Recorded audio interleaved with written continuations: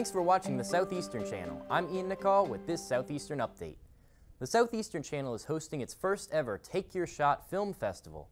Students are encouraged to explore their creativity by making and submitting a film in a contest. Third place is $50, second place is $75, and first place is $100. Students will also have an opportunity to connect with other filmmakers on campus. Registration opens March 4th and closes April 9th. The films will be debuted on April 25th in the Student Union Theater. Pottle Wall, which was damaged back in 2021 during Hurricane Ida, is very close to completion.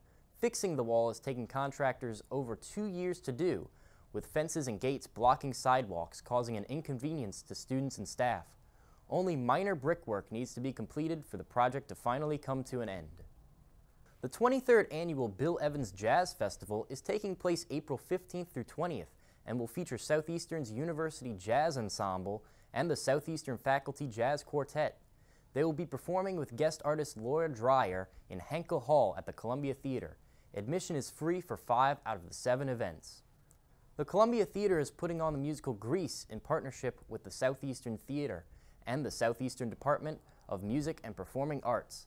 Directed by Chad Winters of Southeastern and Jim Winter of the Columbia Theater, the 1950s play will feature many Southeastern students. Productions are scheduled for March 15th through 23rd.